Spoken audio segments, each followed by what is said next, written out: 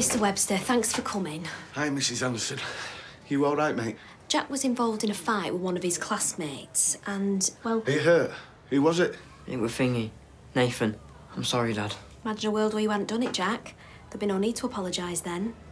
I'm just imagining that. Hey, don't be rude. I hope the other kid's been dealt with. Because he wouldn't have started this. Jack actually threw the first punch. You what? Nathan were taking the mick out of me. What about your leg? About Tyrone. Thinking he was my dad. How did he find out about that? Ruby told him.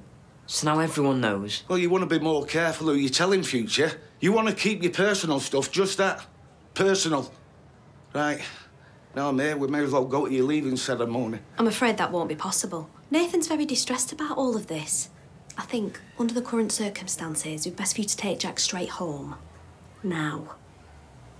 If you'll excuse me, I have to get to it myself. Do you want to talk about this? I'm sure you've got more important things to be getting on with.